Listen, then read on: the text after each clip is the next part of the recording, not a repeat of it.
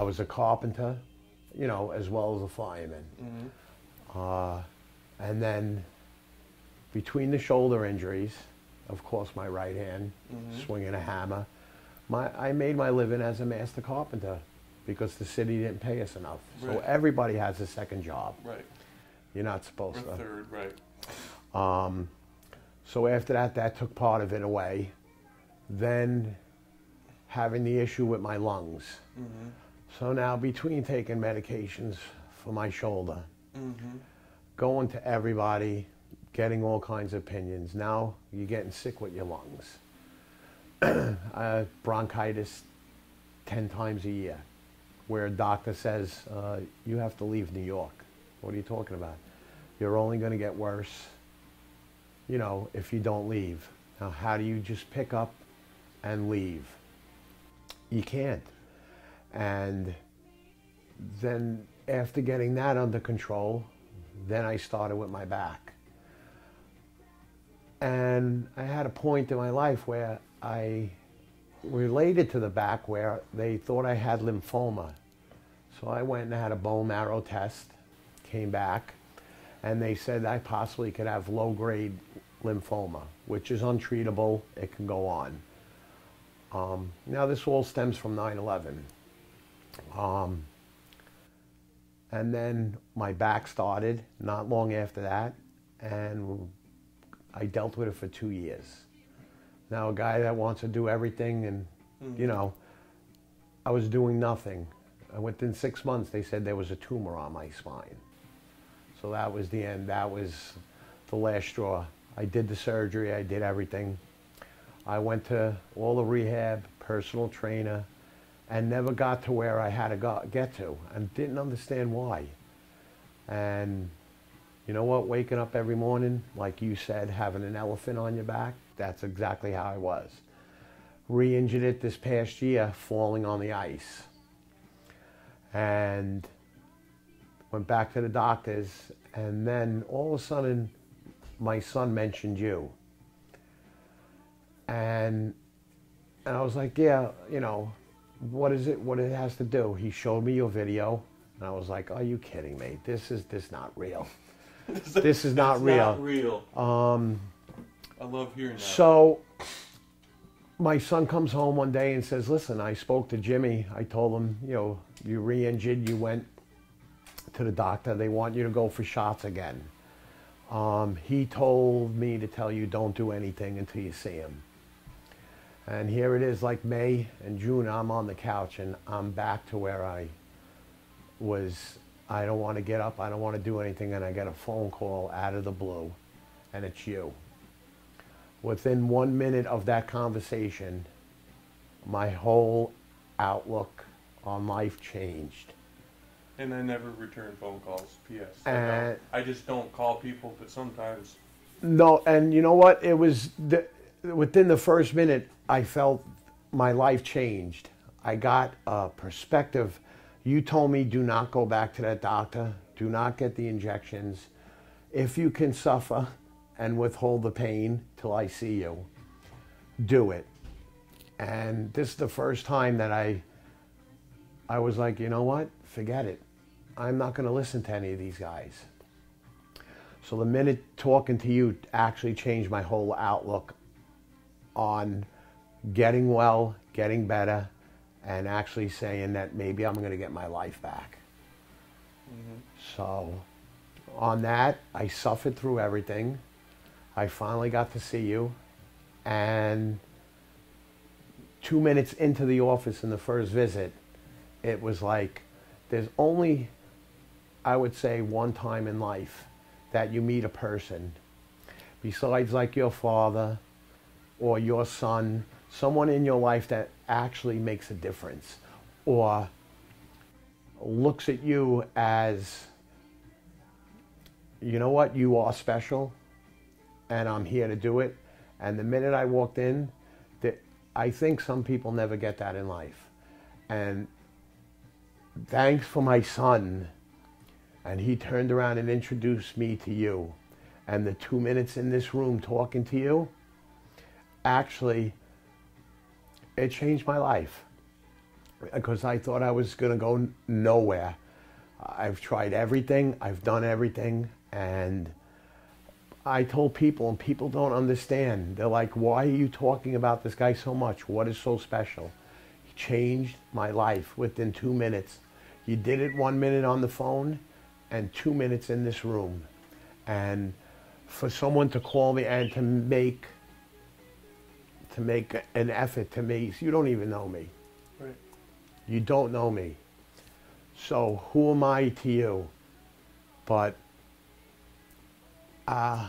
you know what? And that's why I'm emotional right now, because so many people don't understand how I suffer in a lot of what I do with 11 hours, 12 hours a day, to hear stories like yours that I'm not upset. It makes me really angry that people are suffering for no reason. And for someone to just like you, it's just return respect, because for you to treat me the way you do when I got people snubbing me left and right, and you don't understand. It doesn't matter who's on my table. Everyone's special, and when someone like you just needs a little bit of light in his life, all of a sudden I'm like, dude, I can change your life. And a side note, I don't always tell people to stop their shots. I don't always tell people to stop seeing their doctor. This was a very special case, so don't think that your doctor's most important.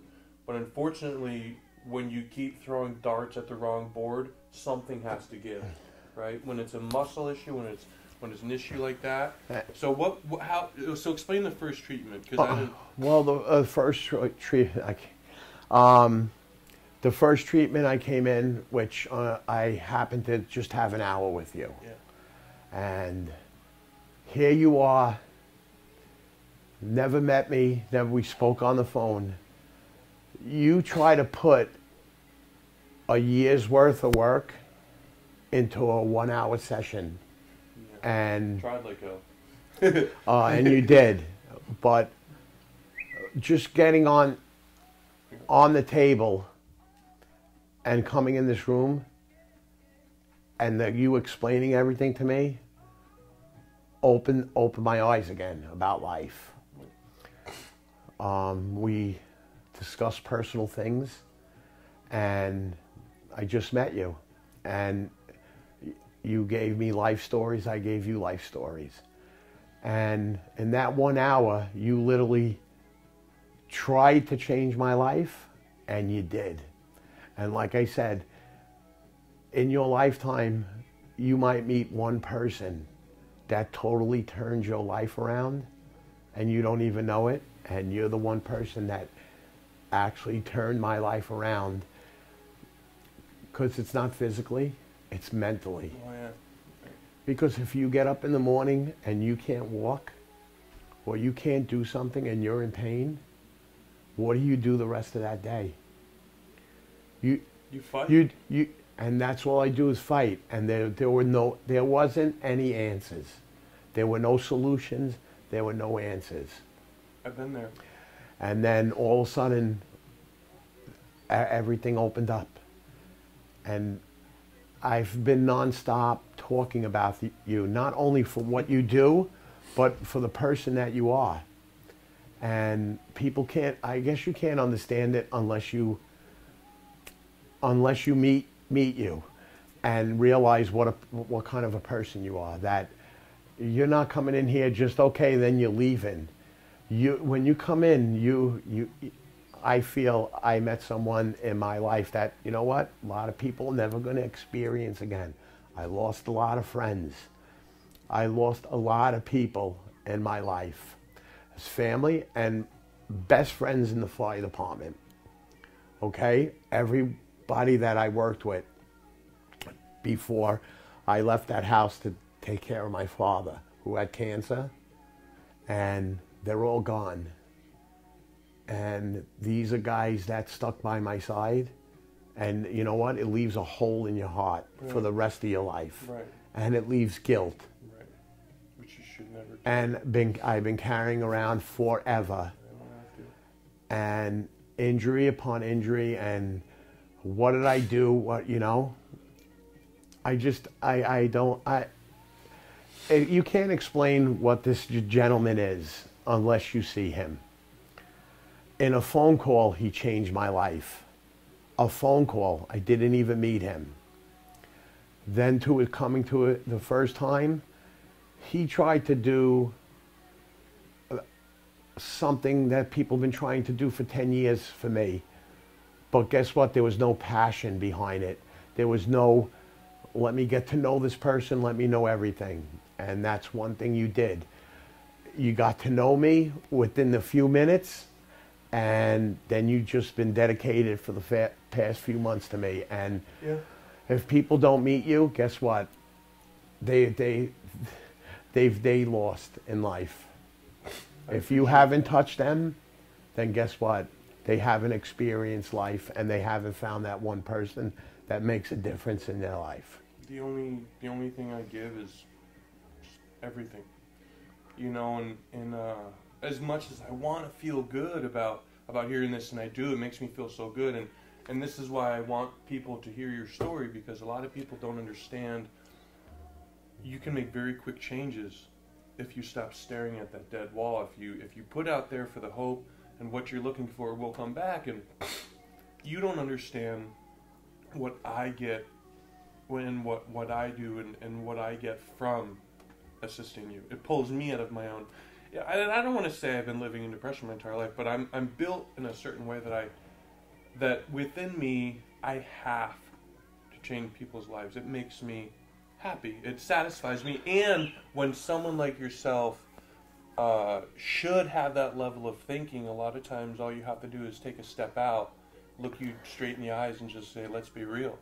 And I don't know why more people aren't like that. It's a shame, but it's not about just the body work. You're right. When someone steps foot in my office, I want to prepare you for every emotional, every mental, every tool you can possibly have. So whether I'm here or not, you take a piece of me with you and you carry it forever. And if being able for you to accept my love and take it and run with it, man, that's all as a healer or as a therapist someone could ask for. I get, people tell me, oh, you charge too much, oh, this. They're professional athletes that don't even know what I do, and people tell me, oh, Jimmy does what I do.